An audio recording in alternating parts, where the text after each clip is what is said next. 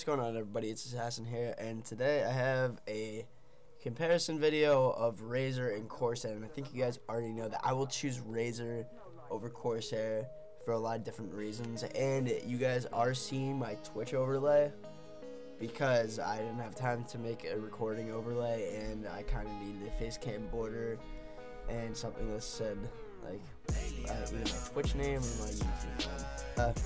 So I'm gonna hop into a game of deathmatch and then we'll start this video. Well, we got cobblestone. Yeah, it's enough. Bro, really? It's enough about me being mad on Counter-Strike. But go for Razer any day because I just I think everything I have, headphones wise, mouse wise, keyboard wise, would be Razer. And I haven't switched.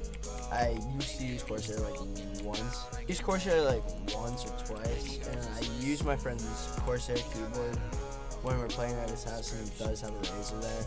He has a quick PK, but it's just not the keyboard I prefer to use, or mouse or headset. I mean, I'd rather use their headsets actually, because their headsets are pretty fire. If I do say so myself, they're just expensive as hell.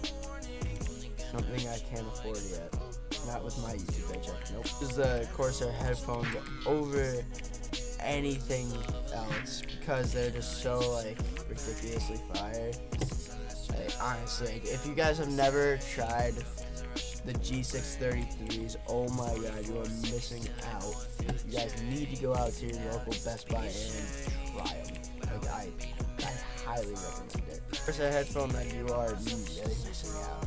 I mean, obviously, can't really say much because I'm in the Razer headphones, but try them.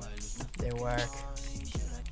That's it for this video, guys. If you guys did enjoy, leave a like, comment, subscribe, share it on Instagram, Twitter, and Snapchat. I'll see you guys in the next one. Peace.